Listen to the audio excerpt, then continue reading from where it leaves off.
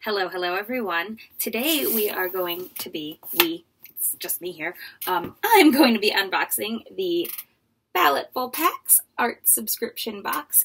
This is the first one of these that I've gotten. Oh, there's a cord here. You can tell I'm new at this.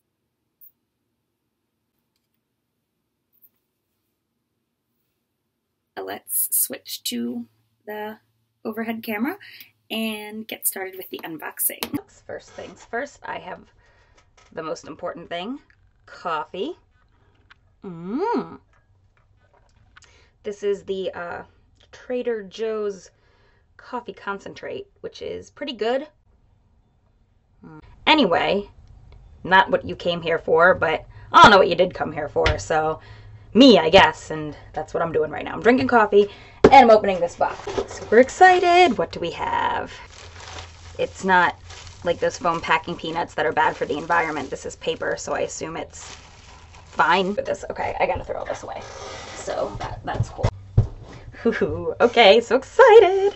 Alright, what do we have? We have the General's multi-pastel compressed chalk.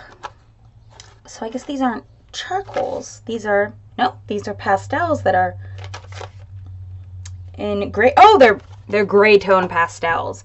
Multi-pastel primary colors. Soft starter set. Soft 2Fs, I guess it's a brand. Paint, draw, blend. Okay. I like to paint, draw, and blend. Pan pastel 2-color set.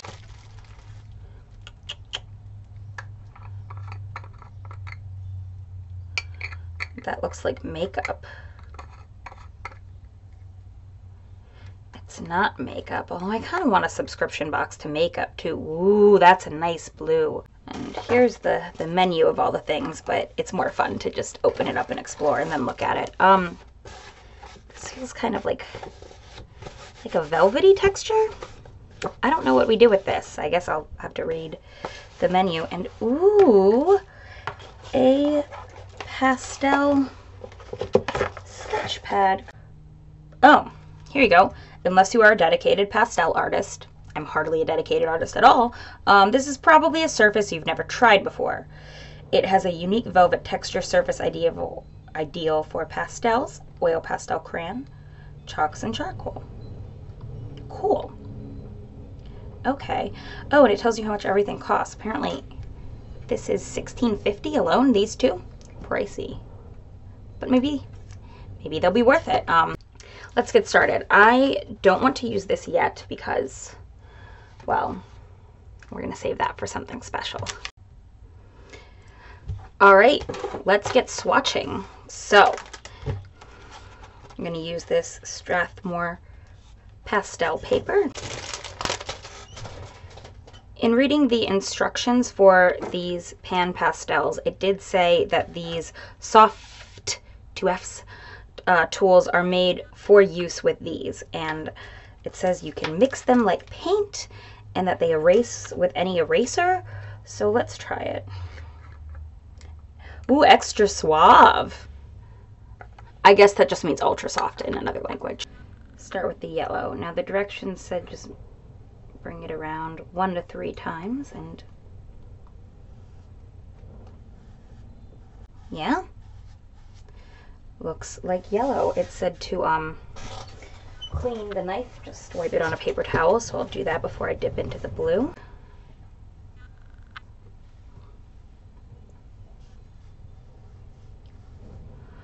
I love that. I love that. Now it also said we can erase, and it said erase with any eraser.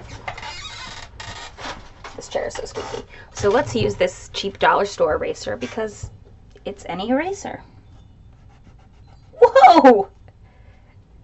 That erases really well, oh my god. Awesome. That's a pleasant surprise. Alright, and then it said we can blend them, so I still have the blue on here. Let's give it a blend. We'll just kind of said blend like paint.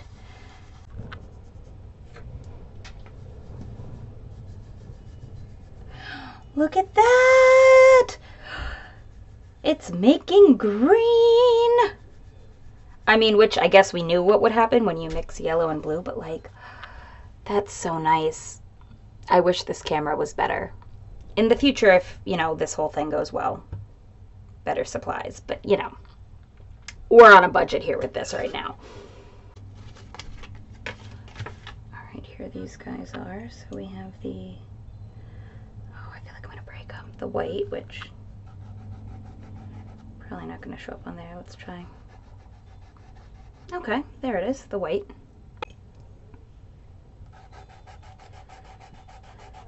Light gray.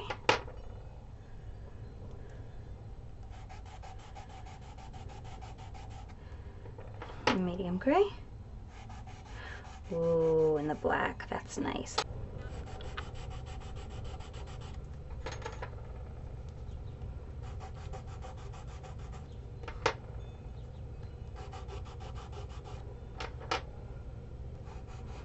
They don't feel as brittle as like sticks of charcoal that look like this. Conveniently, I do have these, the blending stumps and tortillions.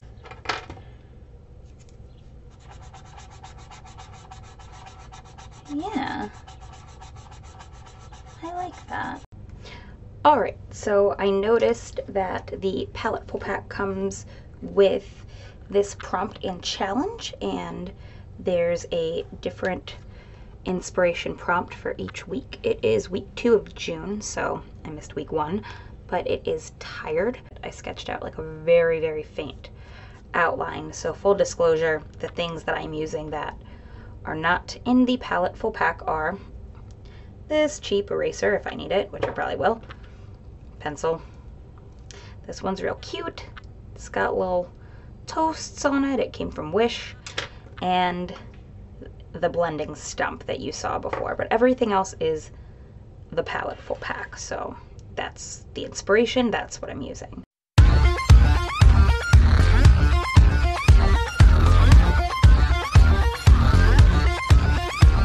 Maybe I'll color the cat with this blue color.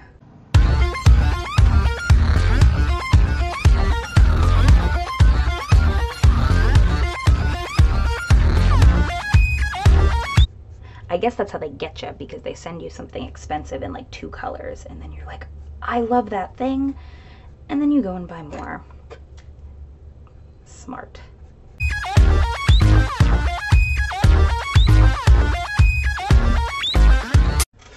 And coffee.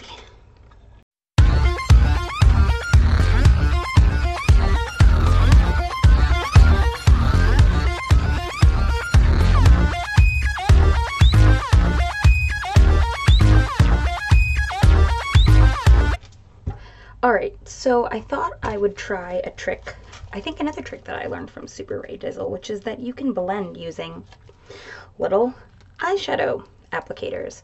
I would not use these for makeup because they're crap, but I bought them from the dollar store, and for art, yeah, I used them to blend chalk pastels once before. Like I said, I don't do a lot with pastels, but I don't know, I'm kind of getting into them. But these sponges feel pretty much like a makeup sponge. Like comparing these, they feel really similar. And wow, the pack that I got in the Palettefull Packs retails for $8.50. These are $1. Now, yes, these are bigger and probably better, but I just thought for fun, why not try one of these? Get it all in there, and yep, works about exactly the same. I bet you could buy like a makeup wedge, like the cheap packs of makeup wedges, because you don't want to get the beauty blenders because those are expensive. I mean, even at, you know, like Five Below, you're gonna pay a few dollars for one, and this whole kit was $8.50 for these and all the stuff. But you could probably get a makeup wedge and get a very similar effect. So I love these. These are pricey, but I would consider buying them. These I would not. I would use a makeup sponge, and I bet it would turn out exactly the same. Like, this feels like a makeup sponge. You know what? Hold on. Okay, this is a pack of makeup sponges that I bought from Five Glow.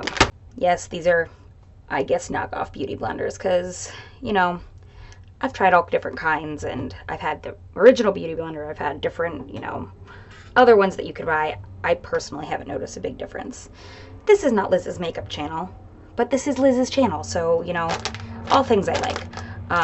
But I'm going to try one of these just because, you know, I do actually want to use these for makeup. But let's feel. Oh, they feel very similar. Yep, it's the same. This is fine. Like, this is totally fine. But the pan pastel people specifically say they want you to use these soft tools, and that's how they try to get more money out of you.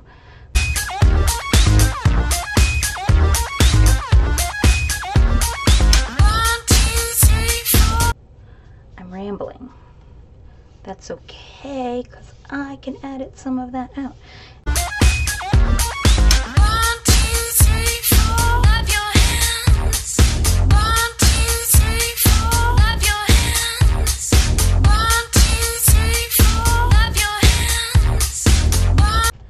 I still think it needs a little something more.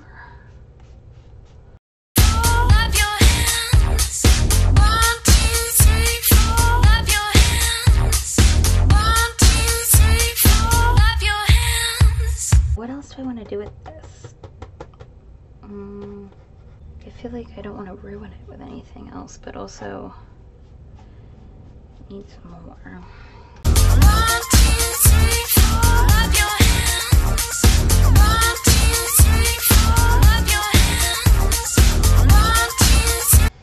And now this is what makes it a classic Liz art, because I always love just writing things on top of things.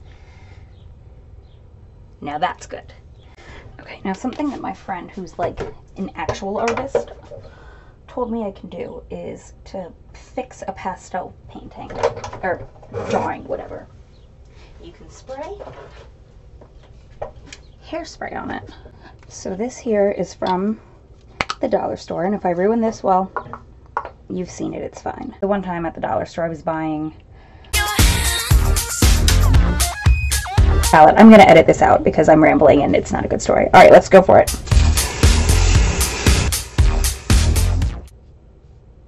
Oh my god. Oh my god, like right here. Let's try. I don't want to press super hard, but I'm like not using a light touch, and that is stuck. That worked. Awesome. I do want it to flatten out more, but I'll probably just lay something on top of it and, you know, like, yeah, okay. That definitely would have smudged before. That is a good trick. I just put my arm in it. Cool. All right.